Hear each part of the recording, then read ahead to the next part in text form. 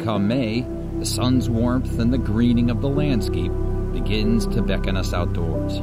People need to get back in touch with nature, and I thought this is a great way to combine all of those things while offering a service to people to help them get outdoors and at the same time do what I love for a living. I love guiding because I am a hyper extrovert and I love meeting people.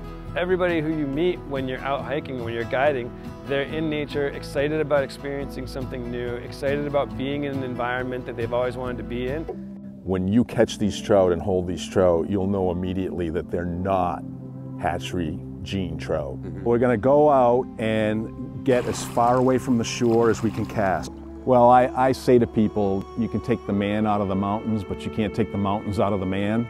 And I was born here, and my entire life I've been drawn back here to the White Mountains. So this is a really good place to find fiddleheads because it's floodplain. It's extremely wet and marshy. Yeah, I noticed. So they like snap it and like that. So these are ramps, and what a ramp is a wild leek. So think like if an onion and a garlic had a love child, it would be a ramp.